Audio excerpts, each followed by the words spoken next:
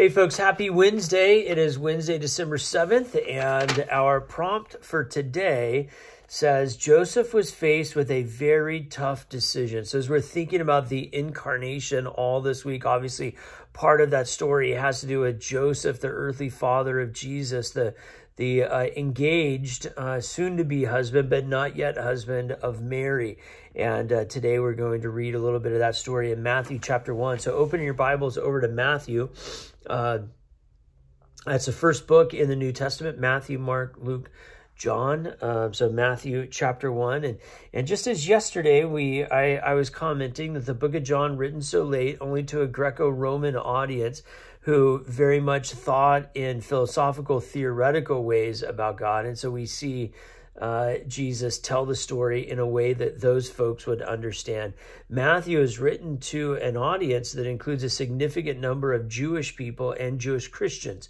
And so these people are very much tied to that old Jewish story. These people are very much tied to those Jewish prophecies about a child being born and about a child from a certain family.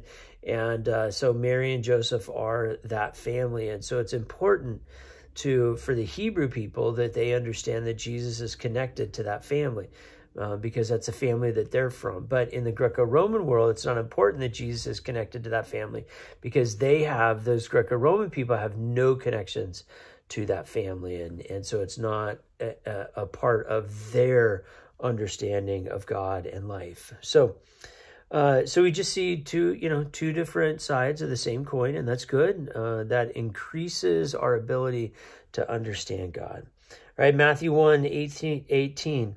Now the birth of Jesus, the Messiah, took place in this way: when his mother Mary had been engaged to Joseph, but before they lived together, she was found to be with child from the Holy Spirit. Her husband Joseph, being a righteous man and unwilling to expose her to public disgrace, planned to dismiss her quietly. But just when he had resolved to do this, an angel of the Lord appeared to him in a dream and said, "Joseph, son of David, do not be afraid to take Mary as your wife, for the child conceived in her is from the Holy Spirit. She will bear a son, and you are to name him Jesus, for he will save his people from their sins." So all the language before they were engaged, before he lived with her, so before they had sexual relationship, she shows up pregnant, which unless she's pregnated by the Holy Spirit, it means that she was impregnated by somebody and engaged in relationship with somebody outside of that marital relationship. And so therefore, in that culture, she would have been banned and really ridiculed. But Joseph loved her so and respected her so that he didn't want her to go through that ridicule. So he planned to just sort of dismiss her quietly. But then God intervenes and brings Joseph to a different plan and a different way of life. This is what Christmas is about.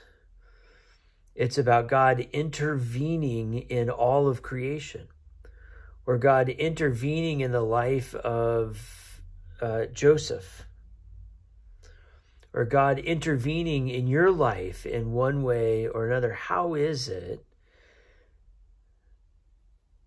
that God is intervening in your life right now, if that's the case?